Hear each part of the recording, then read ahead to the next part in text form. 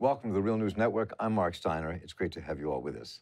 This country outlawed the transatlantic slave trade in 1808, but in 1860, the last slave ship set sail for the United States from what is now Benin. The name of the ship was the Clotilda. The story began when a slave owner and trader and shipbuilder, Timothy Meher, wagered thousands of dollars in a bet that he could smuggle enslaved Africans on his fast schooner, the Clotilda, into Alabama and not get caught. Those mostly Dahomian young people were stuffed in that schooner, sold, and the schooner was scuttled so the enslaver could go undetected and still win his bet. The Alabama Historical Commission announced the ship was recently discovered by maritime archaeologists buried deep in the mud. This discovery has major significance for understanding our history, the history of slavery, and for the descendants of those enslaved on that schooner, who after the Civil War founded the community of Africatown in Alabama, where many live to this day. We're joined today by Dr. Sylviane Diouf, who is visiting professor at Brown University's Center for the Study of Slavery and Justice and a member of the scientific committee of the International Coalition of Sites of Conscience project that's on Gorée Island in Senegal, and author of Dreams of Africa in Alabama, the slave ship Clotilda, and the story of the last Africans brought to America. And Dr. Sylviane Diouf, welcome to Real News. It is a true pleasure to have you with us. Thank you for having me. So let's talk about it. So talk about the significance of this discovery, what it means, and why. I guess you can say it also from the perspective. I mean, you wrote the book before all this took place, obviously. So talk a bit about why this is so significant. Well, really, it's the first ship, the first slave ship that has been found, which came directly from Africa with people on board. Discovered several years ago in Florida. Actually was on the last leg from Jamaica to England. So besides that, we don't have any slave ship, any wreck of a slave ship that has been found except in South Africa. And so it's really totally unique. It's exceptional. This is the first time, that we have a ship that actually transported Africans, and what we will see there, what we will find, I don't know. But still, in the entirety of the transatlantic slave trade to the Americas, this is the first time. So I know I only discovered this whole story because when I read Zora Neale Hurston's book, Barracoon, the story of the last slave, Kudrow Lewis, that I discovered what the story was about. But this discovery, it seems to me, from what I've read, is that it opens up so many things, because this is one of the ships where you have testimony from the people who own the ship or were on the ship. We had testimony from people who had been enslaved on that ship. I mean, and that's why it makes it so powerful and unique, that I think that we have finally found the ship itself. To me, the discovery of the ship is extraordinary. And again, I don't know what it will reveal. I don't know what it will bring to the story. But the thing really, to me, maybe it's because I wrote the book, but it's really the story which is exceptional in and of itself. So the story without the ship still, stands for itself. Yes. If we had only the ship, then, we would learn a little bit. But here we have this exceptional occurrence that we have the ship and we have the entire story. And the story of Kudrow, as we find in Barracoon, is only part of the story. There's a story of the other people who were on the slave ship. There's the story of before they were on the ship. There's a story of after, the story of their enslavement, of their freedom. So it's a very, very large story. And, when I was writing the book, I was able to find documentation that had never been seen, exploited, found. And what I can say, and, I've written a lot on the transatlantic slave trade, on slavery, but this is the best documented story of the entire slave trade to the Americas. So we have a complete story now with what we can say about, the entire story, but we also have the ship, and whatever it will reveal, that's really added to the entire episode. So I'd like to, there was a quote in one of the articles that I read from Frederick Hibbert, who is an archaeologist in residence at National Geographic Society. And he said that the discovery of the Clotilda sheds new light on the lost chapter of American history. The finding is also a critical piece of the story of Africatown, which was built by the resilient descendants of America's last slave ship. So talk a bit about the story that you wrote and why it's so significant. I mean, what drew you to it? Well, first of all, when I started, it was said that it never happened, that it was just a big hoax. And I thought, no, I'm pretty sure it did happen. And the first thing was that I read was historic sketches of the South. It was written by a white woman in Mobile who knew the last survivors, interviewed them, photographed them, sketched them. And that was in 1912. Her book was published in 1914. And from there, I went to, on and on and on to do research and to find more and more and more. And really, I mean, it was an extraordinary story because, with what she wrote, with also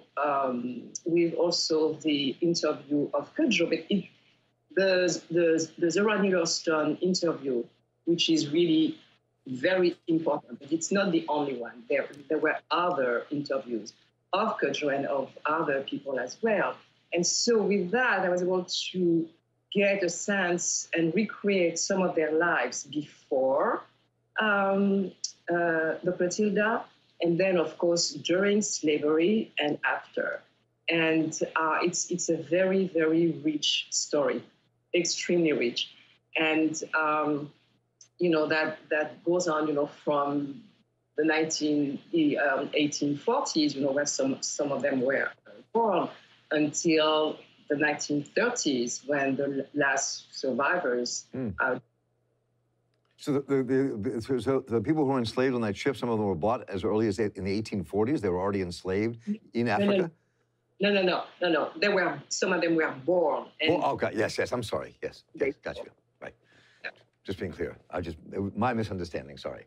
So talk a bit about why this is significant now. I mean, what is it about this discovery that speaks to us here in the 21st century? Well, I think that, for a lot of people, slavery and the slave trade are kind of ancient history. Yeah. And they don't see the link with today. Even a book is, it's a book. But now, with a ship, which is something that people can actually see, can, all the imagination, that people can have. Well, okay, so this is real, this is tangible. And I think that's why, there is this excitement that we don't find when actually a book is published.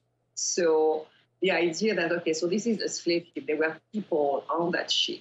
When people, think of the Middle Passage, they don't, they think they know, but in many cases they don't. And so this discovery will actually help propel not only this particular story of the Clotilda, but hopefully will give people an interest in looking at other stories as well. Yeah, I was fascinated to read this one quote from one of the descendants of a woman named Lorna Woods, who said, "If they can find evidence of that ship, it's going to be big. All Mama told us would be validated. It would do us a world of good." I mean, and I think people don't understand the significance of Africatown and what that means, who these people are. The traditions some of them have kept alive for all this time. And I think that's a significant piece of the story that many people don't even know about it. It was interesting. When I was in Cuba last, I was with some people descended from Dahomean people who still have a very tight community outside of Havana, and they knew the story. So, you know, it carried on. So talk about the significance of Africatown and how that plays into all of this. Well, what is fascinating, you know, in this whole story is that the people, and they were not all from Benin. Some were from Nigeria, some were Yoruba, some were Dendi, some were Nupe, some were Muslims.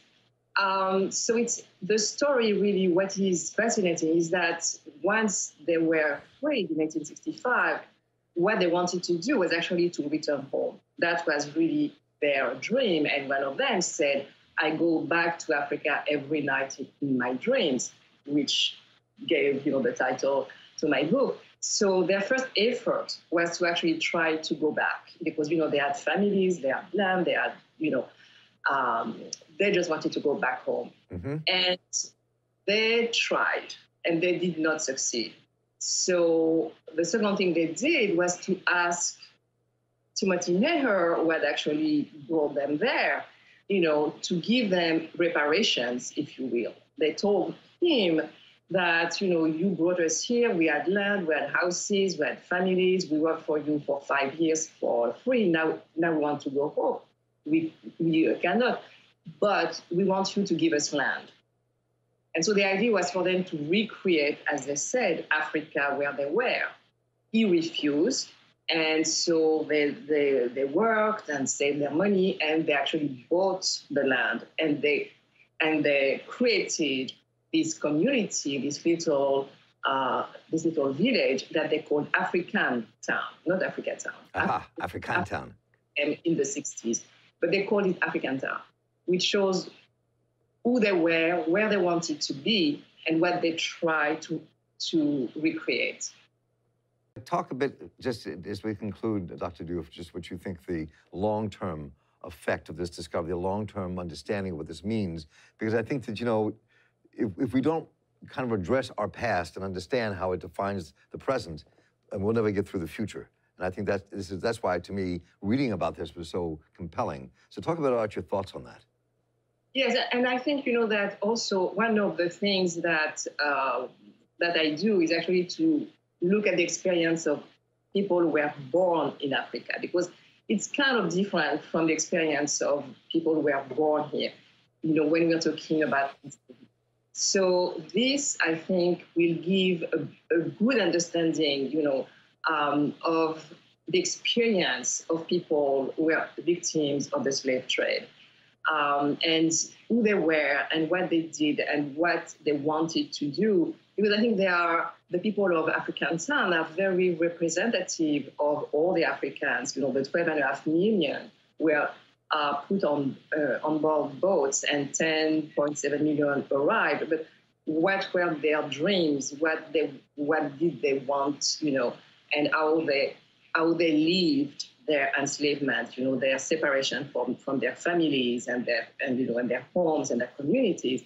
And I think that gives, you know, a good understanding, a good window on their experience, and also then on the experience of the people who were also were enslaved.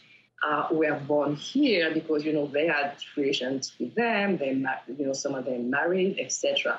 And one other thing which is important also is this transition from enslavement back to freedom. And when I say freedom, I would say freedom because, you know, it was not real freedom. Right. But, you know, with the fact that they arrived late and, you know, they lived up to some of them during the Depression, you have really a whole arc, you know, from West Africa to slavery, to freedom, to Jim Crow. And this is the only story that we have. And it's an extraordinary story of extraordinary people. Certainly is, and this has been a wonderful conversation. I deeply appreciate you taking time, Dr. Sylviane Diouf, for being with us here today on The Real News. And thank you for your work. Thank you. And I'm Mark Steiner here for The Real News Network. Thank you all for joining us. Take care.